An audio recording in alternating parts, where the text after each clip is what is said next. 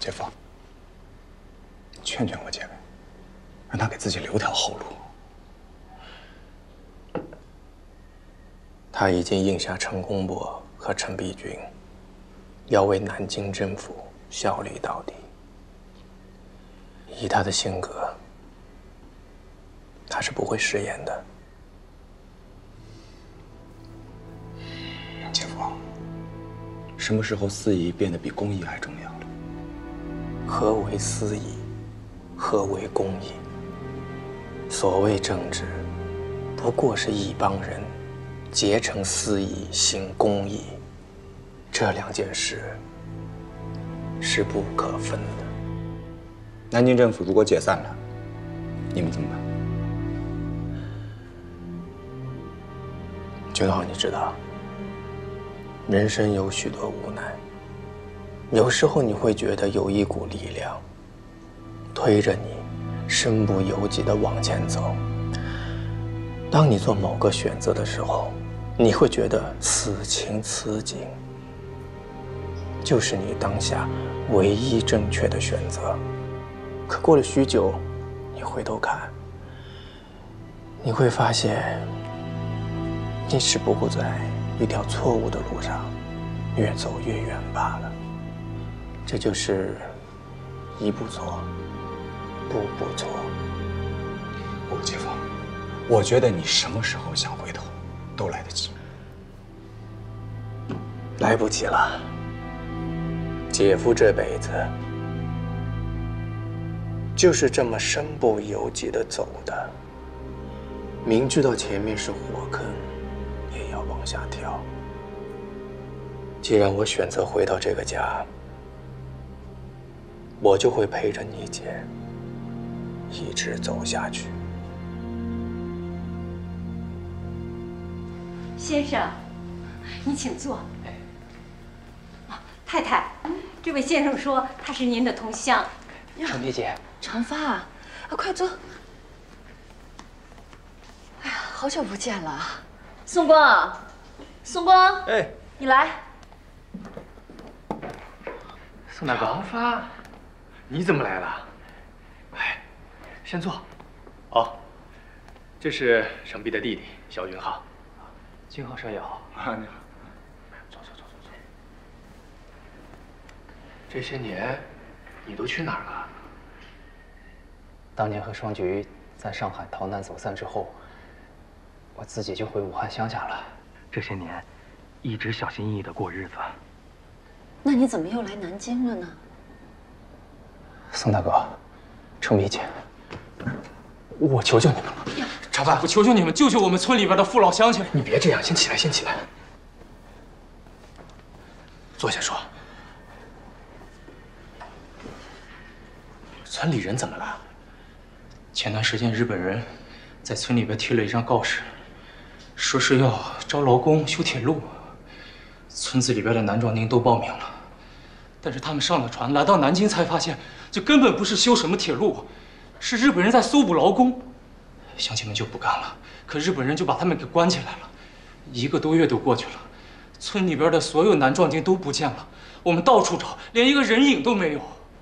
宋大哥，你说这日本人真的要把他们拉到日本当苦力是吧？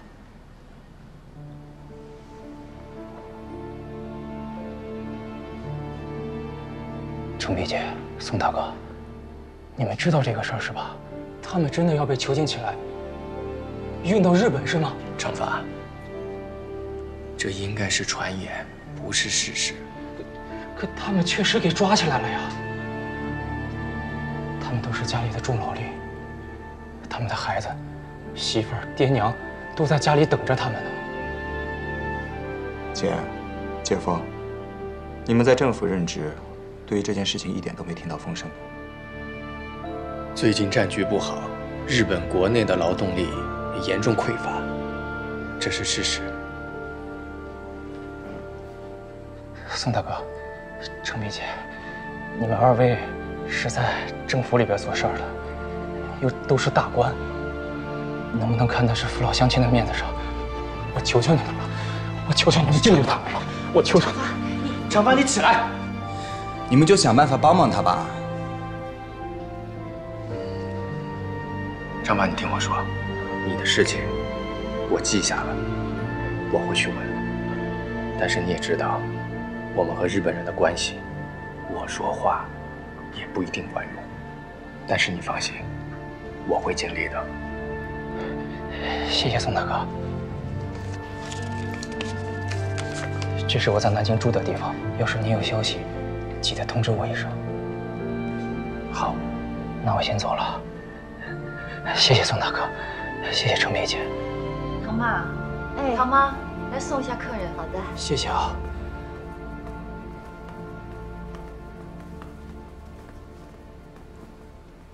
这个长发，怎么找到我们这儿来了？那你们现在什么意思？不打算帮呗？怎么帮啊？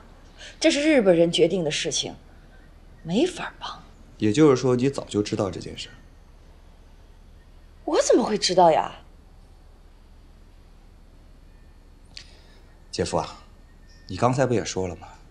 害怕自己一步错步步错，到时候就回不了头了。现在摆在你面前的就是一个回头是岸的大好机会啊！你想想，你救出了这帮人，等到日本人投降以后，就当是给自己买了一张赎罪券呢。谈何容易啊！我们现在真的是心有余而力不足啊。那你怎么向刚才那个长发交代？拖一段时间，就说问了，没办法。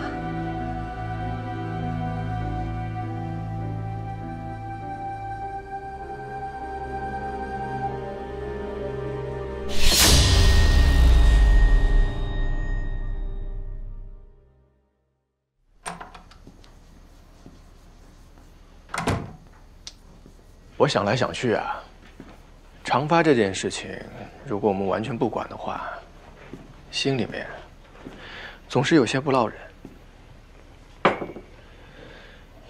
就没有别的办法了吗？有什么办法呀？这件事情陈公博点名让我负责，我能怎么办呢？你觉得长发说的这件事情跟程碧姐有关？肯定跟他有关系，而且他一定参与其中了。难道这就是程碧姐正在负责的那个秘密任务？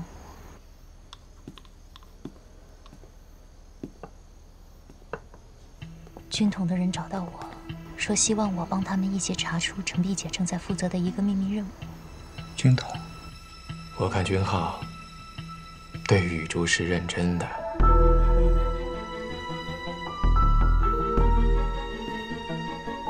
你答应了吗？没有。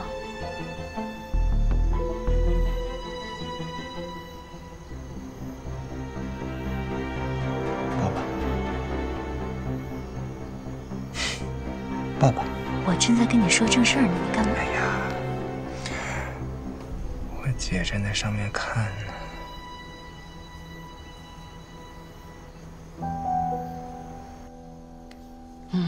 随他们去吧。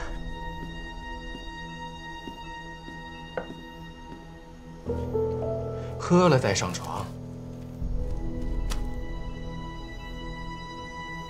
咱们得帮帮长发，这也是在帮我们的父老乡亲。如果我姐真的在负责这件事情，我们得尽快通过她查到那些被关押的人，关押的地点到底在哪。对了，长发现在怎么样啊？上海一别，一直都没有他的消息了。我姐经常跟我说，那个顾长发好像很喜欢你，没想到你也很关心他呀。怎么，我不能关心他啊？当然不能啊，你只能关心我一个人。那你恐怕要失望了，我肯定是还要关心另外一个男人的。谁呀？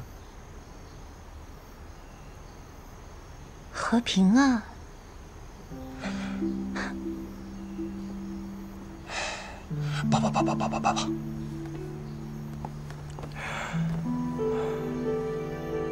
我姐已经走了。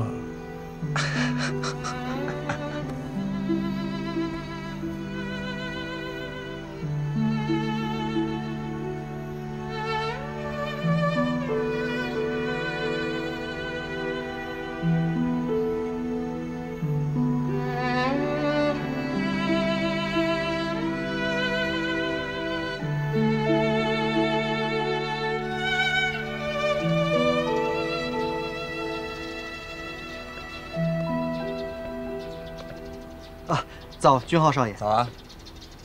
你这车也够脏的，去哪儿了？是不是偷偷带着小姑娘去约会了？这我可就不敢了，君浩少爷，您这可不能冤枉我。那这车上的泥从哪儿来的？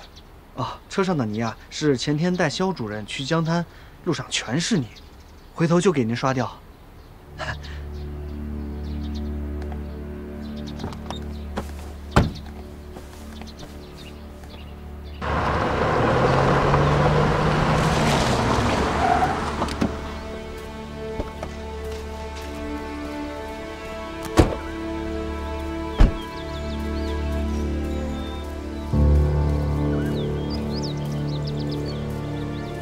我第一次来江滩边，没想到这么荒凉，看起来不像有人的地方。咱们到那山上去看看。走。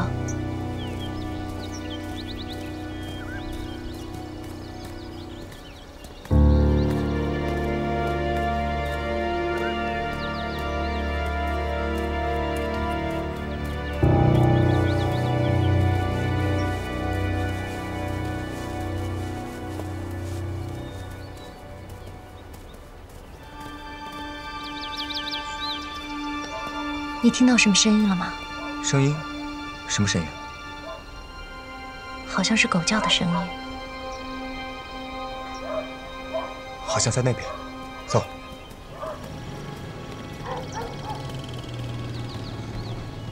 走。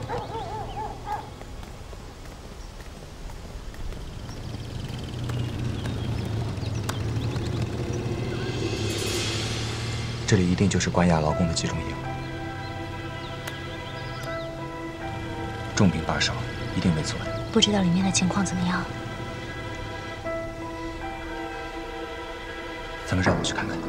走。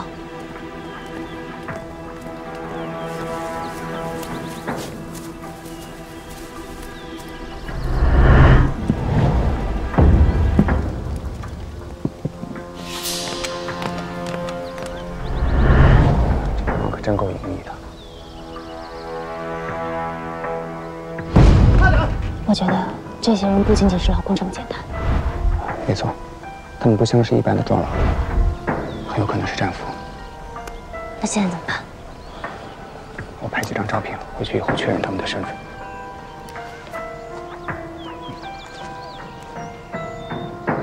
右一点，放大。好，好，我们赶紧走，快。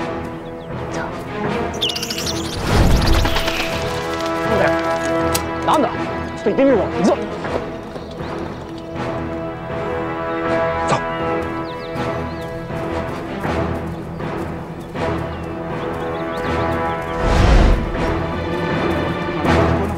本当か。見に行ってみよう。よし。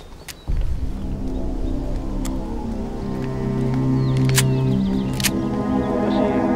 誰もいないみたいだな。行くか。先行ってくれ。俺証明してくろ。お前近いな。お前の分かよ。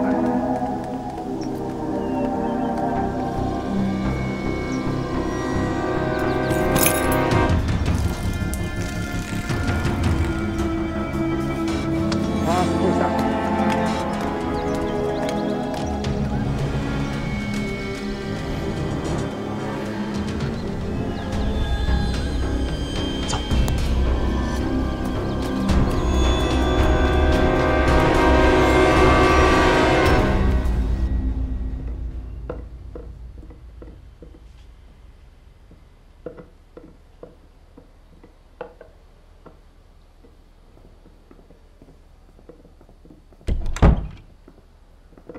刘妈，哎，重生饿了，什么时候吃饭呀？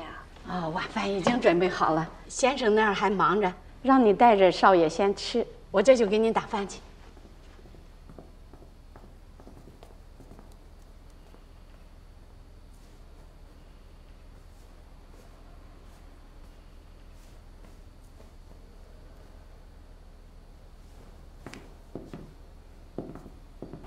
记住，参加下月10号行动的所有人，从今天开始都给我集中起来。没有我的命令，谁也不准擅自离开。对，这项任务的保密级别很高，我不允许从这些人嘴里走漏半点风声。是，主任。如果肖特委员要问起这些人，我怎么说？告诉他，人都走到76号去了，要找我去上。儿子，怎么不去吃饭呀？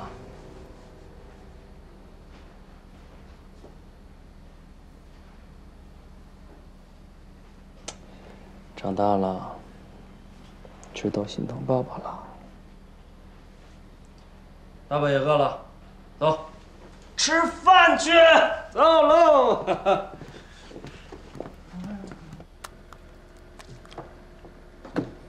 站长，这个陈德道特别狡猾，咱们监听了他这么多天，现在只知道他要在下个月10号进行行动。关于行动具体内容，他一丁点也没在电话里透露过。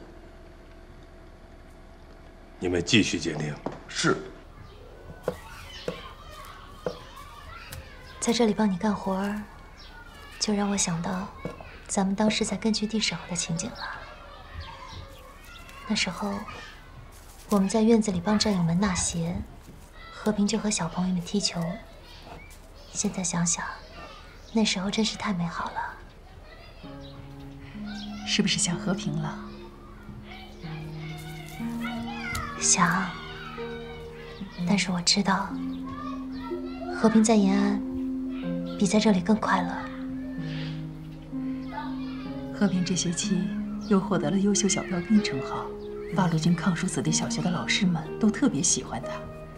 说他身上有一股天不怕地不怕的精神，特别像咱们八路军的小战士。是吗？和平啊，以前最胆小了，见了陌生人都不敢多说话。这几年俊浩一直鼓励他，慢慢的变得有自信了，越来越像个小男子汉了。等这场战争结束了，你们和和平就能团聚了。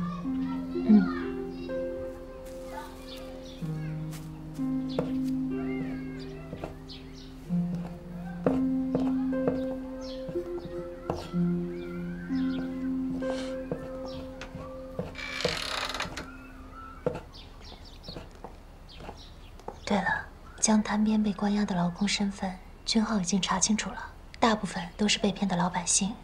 还有一小部分是国民党的战俘。日本人这么做，是知道自己不行了。狱主，不管这批劳工是什么人，他们都是我们的战友和同胞。我们现在虽然知道日本人的意图，但他们具体的转运时间咱们还不清楚。如果有可能，还要从肖成璧身上想办法。肖成璧最近早出晚归，我几乎见不到他。要想从他身上知道具体的情况，恐怕是很难。肖军浩在特工部有什么发现吗？他完全不知情，估计是被排除在外了。不过，他说最近陈德道很神秘，可能是和这个计划有关系。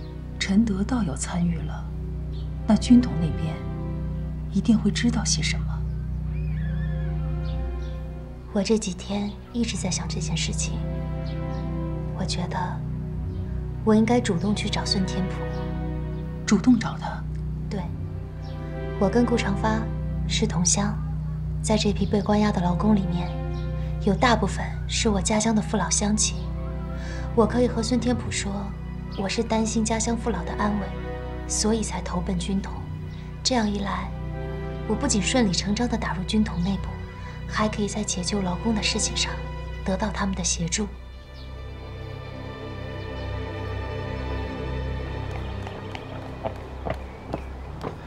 站长，他来了，就他一个人。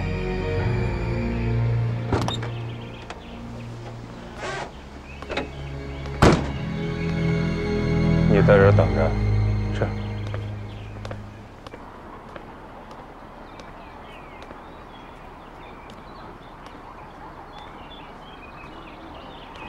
对不起，夏小姐，刚才遇到了戒严，才来迟了。没关系。我就知道你会跟我联系的。我有一件事情需要您的帮助。你说，只要我能办到的。我从纯碧姐那儿了解到一些情况，她负责的这个事关系到我家乡父老的性命，我不能袖手旁观，我要救他们。我需要得到您的帮助。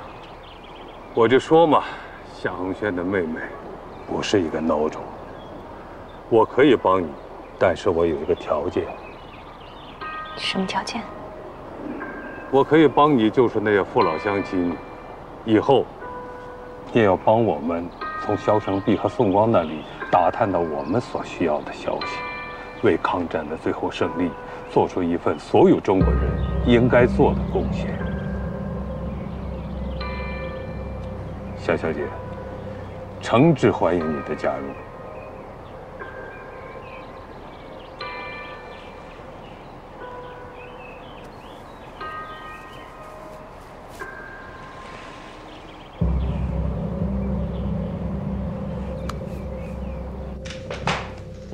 站长，双菊，你们两个好久没见了吧？要不要叙叙旧？站长，能让我们单独说几句话吗？哎，长话短说。你为什么不听我的？你为什么要加入军统？家乡父老性命攸关，我管不了那么多了。那你可以告诉我啊，让我来办呀。你为什么非要把你自己搭进来？我觉得孙天普说的对，国难当头，每一个人都应该站出来，为国家、为民族尽一份力。孙天普说那些屁话你也信？不行，你不能在这儿。现在走，现在还来得及。双菊，我留下来有什么不好啊？这样，我们俩就又能在一起了。小姐，你怎么那么天真呢？小姐，站长让你进去。好。小姐，别说了，进去吧。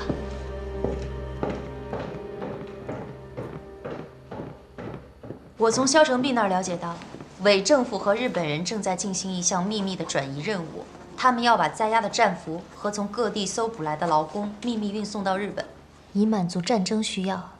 这些人现在被集中关押在城郊的江滩附近，有专人看守。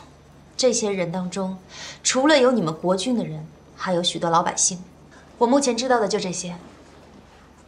夏小姐一出手，便掌握了如此重要的情报，果然不同凡响。不瞒你说，双菊在陈德道那儿打探到了特工部10号有一次秘密行动，想必就是你说的转移任务。你们这对姐妹花，一个打探到了行动的内容和地点，一个搞清了行动的时间，真是珠联璧合，缺一不可。夏小姐是员副将啊，当时我在争取你，双菊拦着不同意。若是听你的，岂不是我们南京站的一大损失吗？孙站长，您过奖了。双菊也是好意，我没有受过什么训练，只怕以后给你们添麻烦。我们那些训练课程太过死板，在我们内部，那些训练优异的同志，一遇到真格的都不成了。不像你没受过训练都能搞得这么重要的情报，你天生就是吃这碗饭的。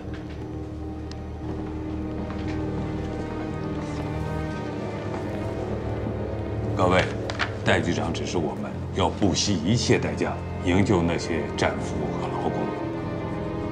夏小姐，这项任务由你来负责，有什么问题，你直接跟我说。站长，这次任务还是交给我吧。夏小姐没有经验，我怕她会误事。不，我相信夏小姐的能力，你也不要有心理负担，我会全力支持你的。站长，你不要说话，听我说完。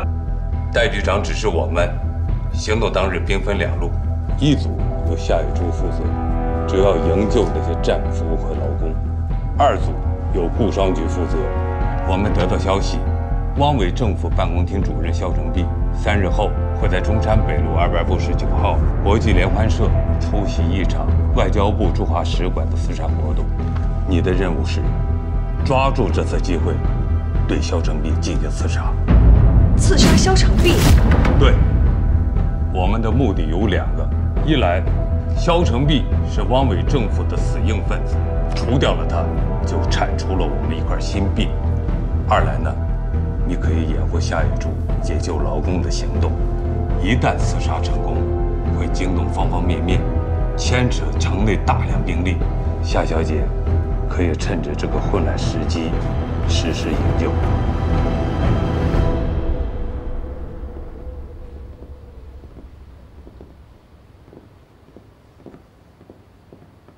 小姐，没事吧？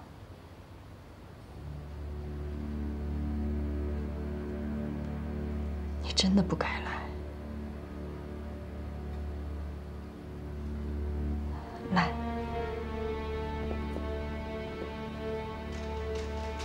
你先在这坐一会儿，我去叫车送你回去。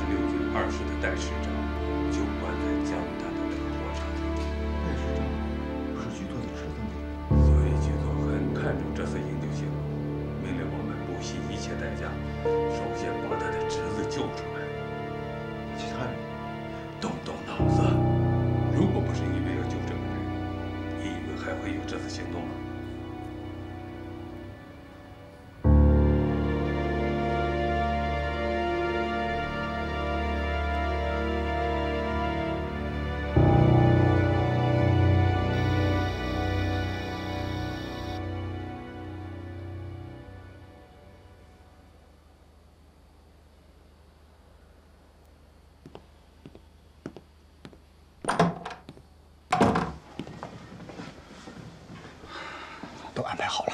顾长发那小子，他真是够仗义。我一跟他说，他当时就答应了。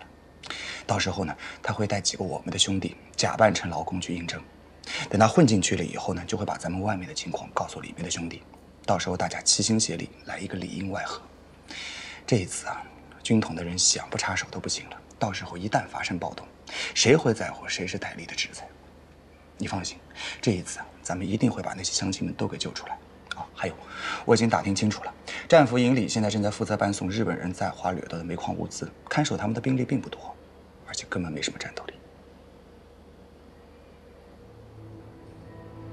宇宙，你怎么了？从回来到现在，你一直心不在焉的，出什么事儿了？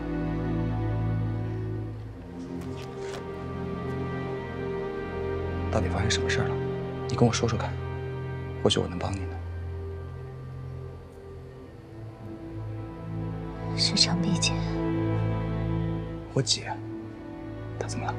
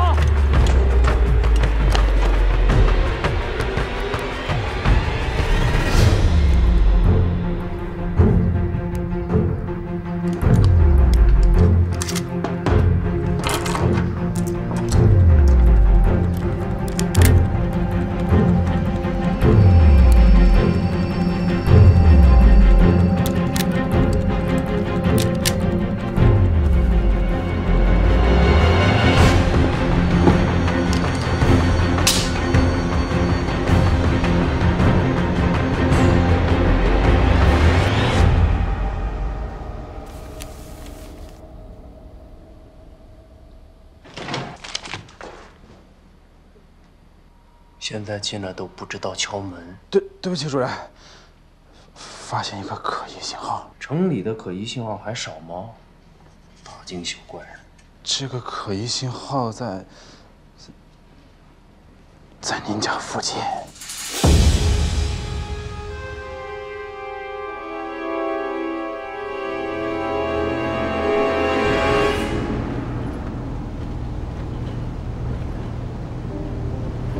崇拜他，想变成和他一样的女侠啊？要做一个有思想、勇敢坚强的新女性。有什么苦衷，都不能忘了自己的身份。虽然你的出身低人一等，人家好歹尊你一声陈太太。程碧姐，你还是叫我双菊吧。那我可不敢，万一让你家陈先生知道了，还以为我欺负你呢。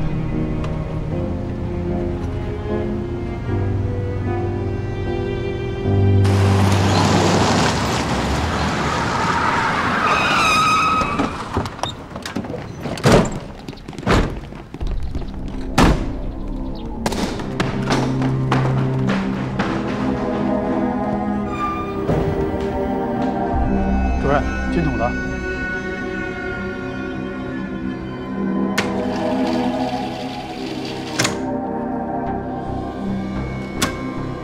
下月10号行动的所有人，从今天开始都给我集中起来。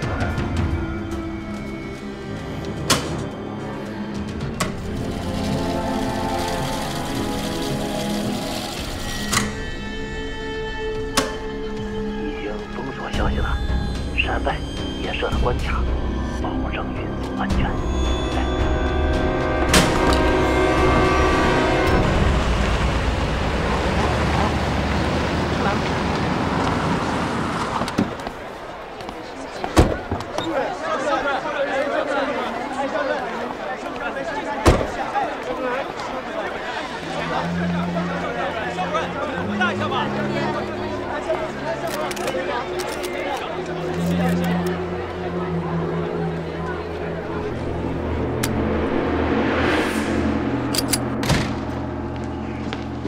等等，先生，您回来了。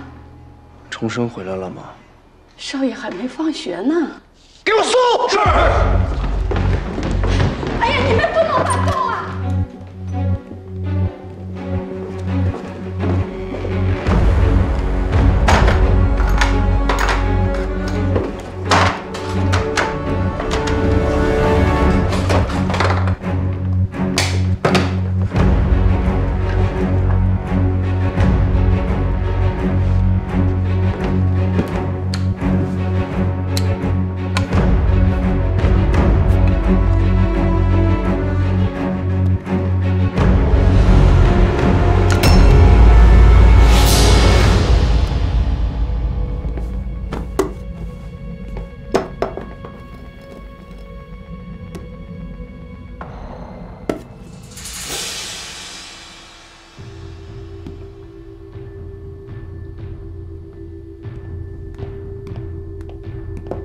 主任，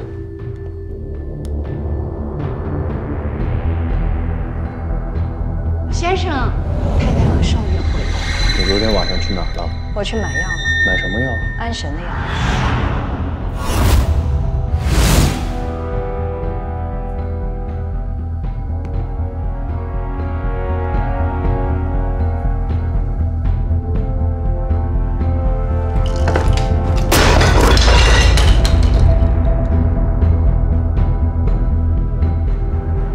怎么会有血啊？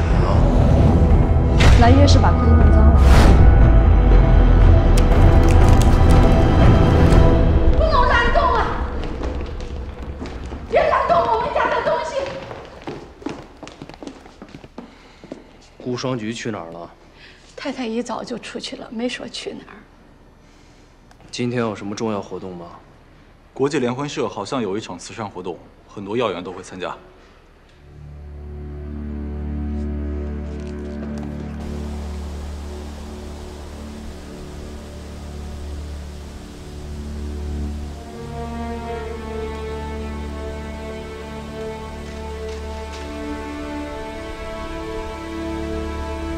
增加了巡逻的士兵。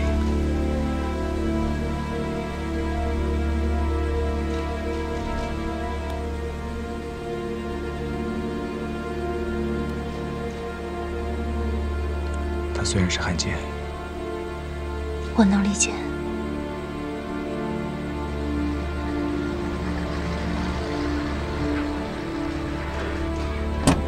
他们到了，我得去跟他们会合了。还是我跟你一起去吧。不行，你现在公开的身份是日本特务，不能出现在军统面前。你好好做侦查，你在我身后，我安心。有什么危险，记得往山里跑。等我的好消息。傻丫头。走了。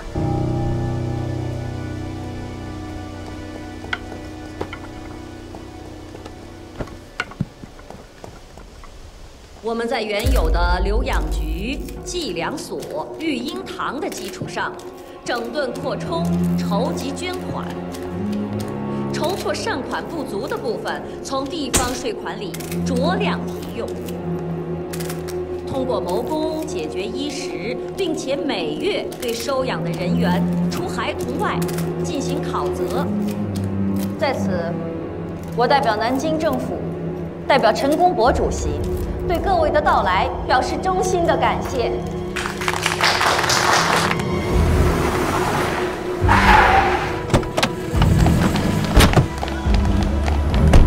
正是因为有了你们的支持和厚爱，我们南京政府才能够在逆境中不断的成长。